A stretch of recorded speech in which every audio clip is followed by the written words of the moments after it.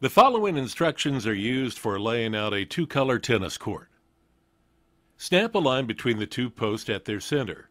Measure the distance between the posts. This should be approximately 42 feet, and divide in half. This will give you the location of point A. Measure 18 feet from point A toward each net post. This will give you the location of points B and C. Drive a nail in the asphalt at each of these 2 points. Leave the nail in the asphalt.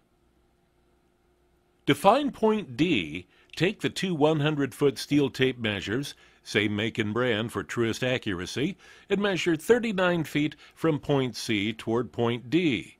Measure 53 feet 7/8 inches from point B diagonally toward point D. Mark where the two tapes intersect.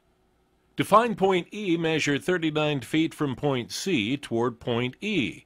Measure 53 feet 7/8 inches from point B diagonally toward point E. Mark where the two tapes intersect. Place a nail in the asphalt. To find point F, measure 39 feet from point B toward point F. Measure 53 feet 7/8 inches from point C diagonally toward point F. Mark where the two tapes intersect.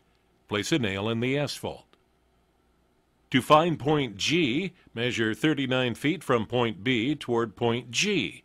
Measure 53 feet 7/8 inches from point C diagonally toward point G. Mark where the two tapes intersect. Place nail in the asphalt. Snap chalk lines between corners to form the playing area, and that completes the layout.